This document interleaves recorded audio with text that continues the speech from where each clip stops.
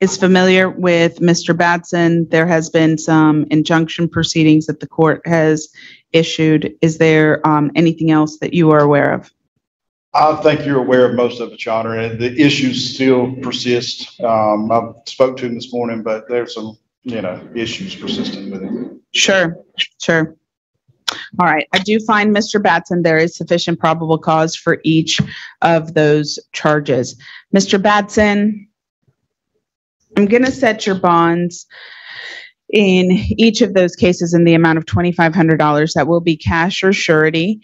And if you make those bonds, you may have no contact with the victim in that case. Mr. Batson, your injunction is still in place, and you may have no contact with the petitioner in that injunction. Okay, Mr. Batson, however, I want to hold you to have Life Management have an evaluation. Okay, Mr. McDaniel. I don't life evaluation by no Life Management. I'm tired of y'all slandering my name. Number one, that's slander. Cause it ain't nothing wrong with me mentally. Okay, I understand, and I don't want no evaluation with no Life Management, bro. I'm tired of you slandering my name like I got some kind of mental history or something, bro. I don't even have no history Mr. of Batson. mental disorders or nothing. No, it's actually slander what you keep doing. Okay. Quit slandering my name in public. Yes, sir. Mr. Batson, before you can bond out, I want you to undergo. They don't even have me on nothing. They don't even have me on nothing. You talking about probable cause to arrest me, bro? I wasn't even trespassing on nobody's property. It's really all Mr. McDaniel, if you will please mute the microphone. It is apparent, Mr. Batson, that the communications have now broken down between the two of us. So before you are able to bond out, I want to know if Life Management makes any recommendations regarding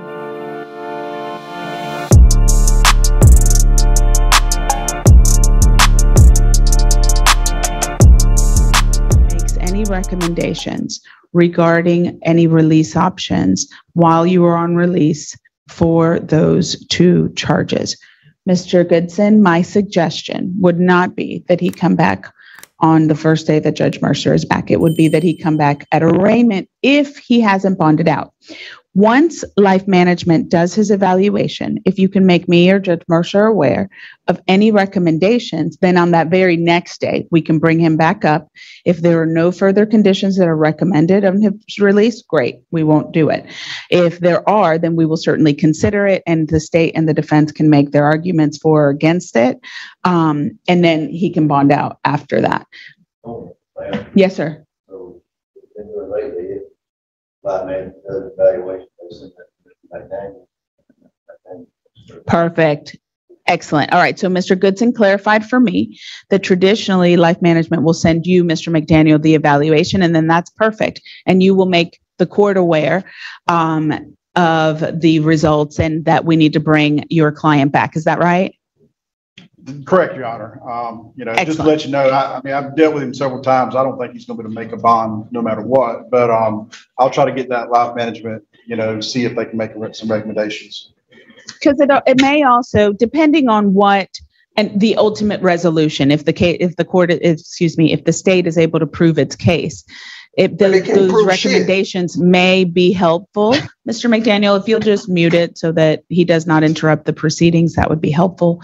That evaluation may prove helpful for possible resolution. Okay.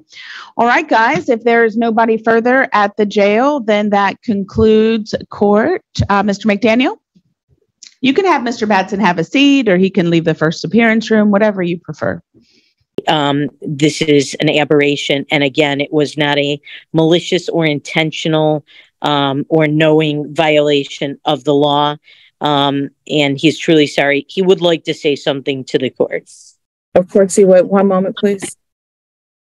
I need to get a different sheet too, because title was agreed to, and it will require probation for title. I got to get something. Hold on one second, please.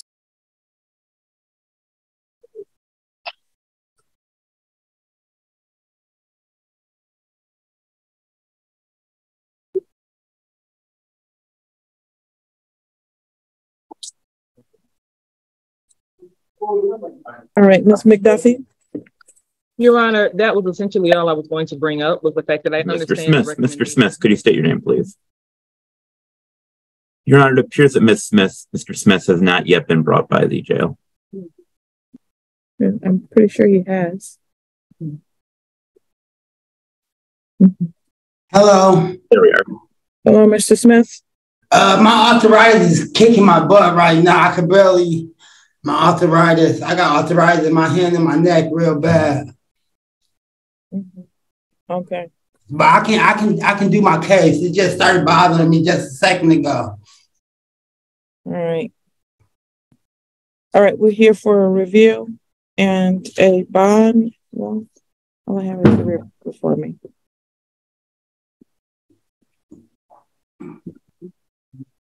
Where's the? It's like no. 1 second. Your Honor, I would like to speak on my own behalf. Mr. Smith, as I discussed yesterday, I would not. I will fire you. I will fire you. I would like to speak on my own behalf, Your Honor. Mr. Smith? You looking nice today, Your Honor, too. Mr. Smith, Yes, it may not be in your best behavior, best benefit. I know, but I probably want to fire you. Please don't interrupt me again as I'm talking. Do you understand that? Yes, Your Honor, Washington. All right. It's probably not in your best interest to do that. Sir, you're here before this court. And I am very, very bothered by the fact that the last time you were given a personal recognizance bond, you now have a new matter which you're charged with assault with intent to do great bodily harm. And that occurred after you were given a bond. In this particular case, that I had actually set a no bond on you for. So I don't know if it's in your best interest to speak for yourself at this time. Well, can I go to a breakout room with my attorney? Yeah, you might want to do that. You can go with, it's just, how many more in custody do we? That's our last in custody, but he's our only PD. So we still have this one. This is a private matter. And Your Honor, I'm not found guilty of that crime yet. I understand you aren't found guilty, sir, but here's the deal. The reality is you're not getting out today. I know I'm not getting out today, Your Honor. I know that. Okay, so what I'm going to do is I'm going to adjourn this. No, please, I would like to speak. I would like to speak because my grandfather want to speak. My granny want to speak. My grandmother want to speak. What are you talking about? Those people are not here. They are here. My grandmother want to speak. My grandfather want to speak. My daddy want to speak. And my grandpa want to speak. Well, unfortunately, they don't control what the court does. Could they please speak, Your Honor? No. Your Honor, I'm going through psychosis right now. I can't control nothing inside my head. I swear I'm hearing voices. I hear my grandpa voice. I hear my grandma voice. I hear my granny voice. And I hear my dad voice. My psychosis is too bad right now. They want to speak so bad, Your Honor. My psychosis is too bad right now, Your Honor. I'm going through psychosis. Okay. Oh, Ms. McDuffie. I'll try, Your Honor. So I know that last time we were here, I think when Mr. Smith was sentenced, I was taken aback at the recommendation because it was just fines and costs, essentially for this type of offense with use. But I also understand that I think the original recommendation was probably because Mr. Smith was just not a good candidate for probation. So we're here on a few things. He was sent to, I believe, test and did not report for that when he was arraigned on that violation. He reported he tested positive. Oh, that's right. Yes. Yes, because my ex-girlfriend, she was a crackhead and she was born in my face. Her name Donna Maldonado, Donna Joe Maldonado, and she was born crack in my face. So regardless of, I think, the mention of some contact high of crack cocaine, I believe it just was. Obviously it's not my bigger concern. The underlying case is controlled substance use. So the violation Never did. I never did smoke crack or cocaine. I'm going to. Okay, we're not gonna Please stop interrupting. Okay. Yeah. All right. I'm going to adjourn this matter. I'm going to adjourn it over to actually next week on the 26th. Mr. Lebo, go out and see your client. Can I please talk to you, Your Honor, before you get off me? Please go out and see your client and determine whether or not he is actually competent. Is he referred in his other case, Mr. Lebo? Your Honor, I am not the attorney in his other matter. I did speak to him yesterday. He was not behaving this way at that time. I will reach out. On his behavior today, he really needs to be referred. I agree, Your Honor. He's alleging psychosis. He cannot maintain his ability to stop interrupting the court or anyone else that is speaking. I cannot speak to whether there is malingering or what is going on, but the fact of the matter is that at this point in time, this is not going to work. And so I'm going to adjourn it to October 26th. After your interview with him, please let me know what you think. Yes, ma'am. All right, thank you. Your Honor, should I submit an order? Your Honor, yes. I can be quiet, Your Honor. I swear I can't. Your Honor, should I submit a competency referral order to the court? If after speaking to him you deem that's necessary, please do so. Thank you, Your Honor. Was that the 26th, Your Honor? Yes, October 26th, 2023 at 10 o'clock a.m. And Your Honor, I'm sorry, go ahead, John. I wasn't speaking. The thing I really wanted to clarify was just that the problem we had the last time was that Mr. Smith was never actually on any form of probation, reporting or non-reporting, so there couldn't be a VOP file. So I just wanted to kind of clarify where we are with what that type of hearing is going to be. I see. Yes, Your Honor, I did intend to address that myself. I was unable to do so.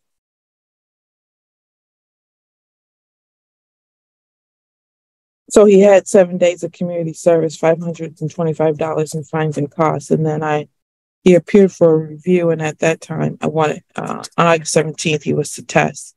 And if he was negative, then he could continue with no testing. But if he was positive, then he had to continue testing. And he was positive and failed to continue testing. That's why the bond was issued for no bond. Okay. So we're not really having a hearing. No. Okay. Violation of probation at this point. We'll have to figure out what to do with respect to his sentence based on where we are with that. But I need to see if he's competent. Your Honor, just for some procedural clarification, I'm unclear as to what Mr. Smith is being held on in this matter, given that he's not on a probationary sentence that could be revoked. He's in violation of all of the court's orders. He has not completed his reporting to probation. He has not completed any of his fines and costs. He has not done his community service. Yes, Your Honor. That's what he is in custody for. He didn't complete any of the terms of his sentence. So I can come back, bring him back here and simply sentence him to the full time, where we can talk about whether or not he is what he wants to do at that time and whether he's competent. Yes, Your Honor. Thank you. Okay. And that would be Mr. Bellinger, Your Honor. Okay. All right. Thank you. And do you also understand that if you're on probation, parole, or bond at the time that you committed this offense, which is June 14th of 2023, then you could be in violation of that probation, that bond, or that parole? Do you understand that part? Oh, if I was already on a previous bond. Correct. Oh, yeah. Yeah. I mean, yeah. I wasn't, so yeah. Okay. And you weren't. All right. Thank you. And if you're not a U.S. citizen, you could have immigration consequences. Do you understand that part? Mm-hmm. Yeah. And are you a U.S. citizen, sir? Yeah. Okay. I'm a dual citizen, so yeah. Oh, I see. Okay. All right. Having said that, sir, to the charge of assault or assault and battery, how do you plead? I think I just say that I threw a book at my plead guilty, not guilty? How do you plead? Guilty? Okay. Yeah. That part wasn't specified. I just like to go word by word, specificity by specificity, and you talk to someone very quickly. So yeah. Are you? So at this point, sir, I need to know if you're pleading guilty or not guilty. Yeah. So you have to say the words, not me. Okay. So yeah. I apologize. Whatever gets me to the plea deal that we're going for, if that's guilty, then guilty. Your Honor, may I question Mr. Weitz? Yes, you may. Mr. Weitz, do you want to plead guilty today? Yeah, I want to plead guilty today. Right. Has anyone promised you anything other than what's been placed on the record to get you to plead guilty, sir? No. Anyone threaten you in any way, shape, or form? No. Now let's turn to the date of offense. On June 14th of 2023, were you at the vicinity of 516 Rosedale Road in Ypsilanti Township, sir? Yes. And at the time you were there, was there someone named, is it Jose Weitz present? Yes to both, yeah. Okay. And on that date and time, did you assault and/or assault and battery Mr. Jose Weitz? Yeah, I threw a book at him. Okay. He didn't give you permission to throw that book at him, did he? No, he didn't say here.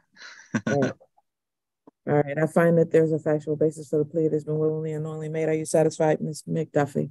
Yes, Your Likewise, Your Honor. Sentencing in this case will be on November 30th, 2023 at 10 a.m. Sir, you're going to need to make and keep an appointment with the probation department to have a pre-sentence investigation report done.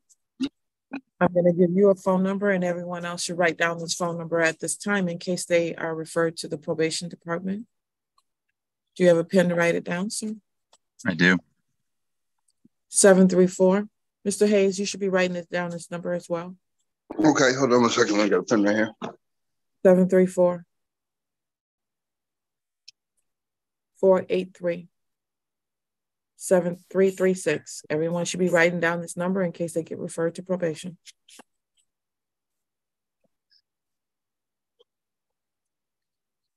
Please call them tomorrow after 9 o'clock, Mr. Weitz. Okay. And they're going to schedule a time for you to have a pre-sentence investigation report that needs to have that interview needs to happen before your next court date, so you be prepared for sentencing. Okay. Okay. You're all set, Mr. Weitz. Have a good day. Thank you. You as well. Your bond was $5,000. It is doubled to $10,000. You must have a drug patch as a condition of bond. And did you have a lawyer? I was going to give him mine. Yeah. You need to fill out one of those indigent forms, and then I can appoint somebody to represent you because you were not represented. Huh? Have a great moment to speak with you. Go ahead. I'm trying to make them excuse, but right now I'm going through a full custody matter with my son. I'm sorry about that. You shouldn't be showing up while on bond or at any time using drugs and handling problems like that. Any kind of problems irresponsibly using illegal drugs is a poor way to do it. But we have rules, and we're going to follow the rules. Yes, and I'm not letting you amble out of here into the roadway when you're high on drugs. And then you either, if you're driving, you hit somebody, or you walk in front of somebody and they hit you. But the fact of the matter is, when you're on my bond, yes, sir, I'm going to be accountable if you do something bad on my watch irresponsibly. Yes, you have to follow the rules. And that's what I'm doing, is treating you like everybody else. When you flunk a drug test, your bond is revoked, it gets doubled, and you have to have a drug patch as a condition of bond. If you have family issues, this is the way I do it. My family comes first, not my drugs. Yes. So I don't have sympathy with anyone like that. All you're doing is getting high is more important than your family, but you like to use your family when you're in a crack like now. Oh, now all of a sudden your family's important. It wasn't hard for me to look into the eyes of my children or my wife when I was about to make a decision that would be the right decision or the wrong decision, because I could see how much I could lose with what I care about. You, on the other hand, and many like you who come here, unfortunately, care more about drug usage. Yeah. Yes. But that costs you. Your family shouldn't be second and third. They should be number one. Yes. You should be way down the list. Yes. Taking care of your drug needs shouldn't be number one. And when that happens, you lose, you sacrifice, and you lose wonderful things. And the family suffers because they rely on you as the role model, as the leader of the family, which you're not doing properly. That's my lecture. That is all. Go on. Okay, this Tiara Norman was reset. George. My mind is a steel trap. Rashawn, isn't my mind a steel trap?